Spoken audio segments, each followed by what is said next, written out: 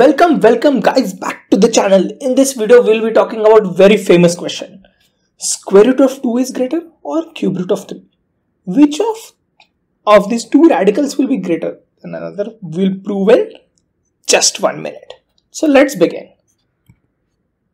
We can rewrite square root of 2 as 2 raised to half and cube root of 3 as 3 raised to 1 by 3. So then what we'll do some operation on LHS as well as RHS. We'll raise both to the power of 6. Why? Because 6 is a LCM of 2 and 3. So if we raise power of 6, what will happen is like both of the LHS and RHS will get converted into integral powers. So it's 2 raised to 1 by 2 into 6 and 3 raised to 1 by 3 into 6. So it's 2 cube versus 3 square. Now we can easily compute this quantity. This is LHS is 8 and RHS is 9.